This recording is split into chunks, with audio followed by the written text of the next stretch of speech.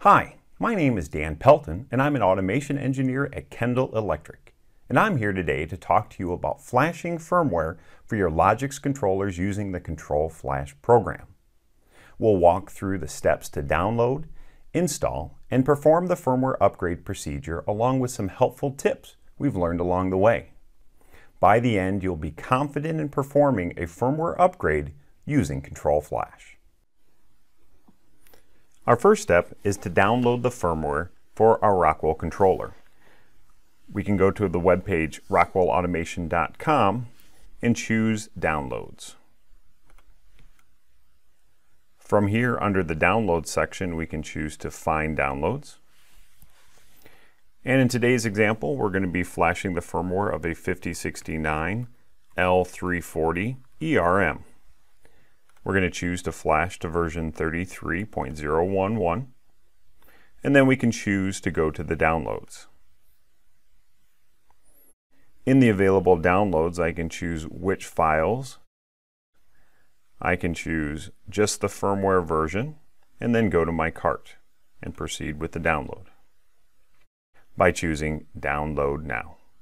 Once I review the software end user's license agreement, I can accept the terms and then choose which download method. One important note to mention about the direct download option is that some web browsers have been known to change the firmware kit to a zip extension. This can be resolved easily by renaming the extension to .dmk in File Explorer. Today I'm going to be using the Manage Download. This installs a Rockwell Automation Download Manager, which allows me to pause and resume the download if necessary.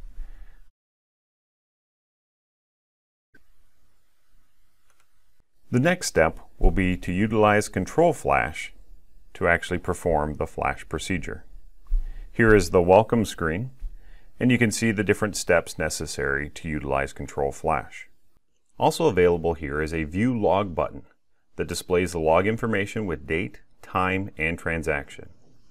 Next is the View Inventory button that displays the firmware releases that are currently installed.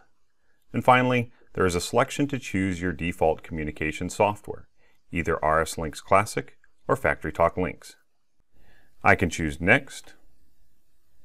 Note that there are two selections for Compact Logix 5380, either the part number specifically or the family of products. Today, because it's a newer firmware version, I'm going to choose the family of Compact Logix 5380. Another important button on this page is the Browse button. This defines the folder locations that Control Flash searches for the firmware files.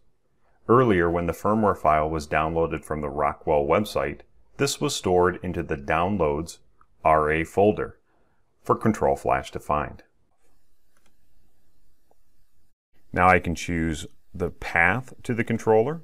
I'm connected up via USB, so choosing my controller here and selecting OK, I'm prompted with which version of firmware do I want to upgrade. Here you can see all the ones that I have installed on my computer, so I'm going to choose 33.011 and choose Next.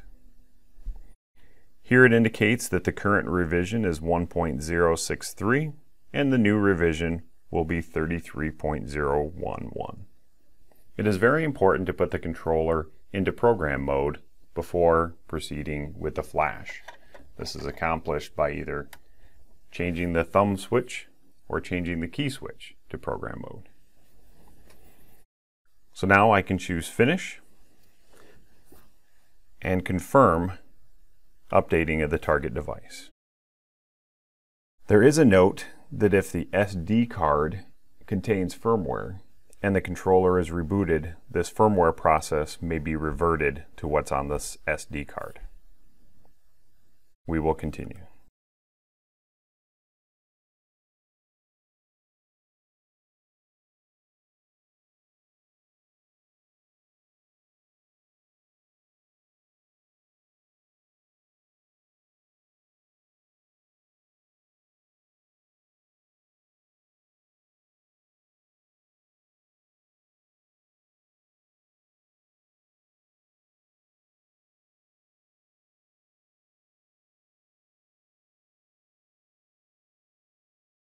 At the end, Control Flash will provide an update status. The current revision is now 33.011, and the update is complete.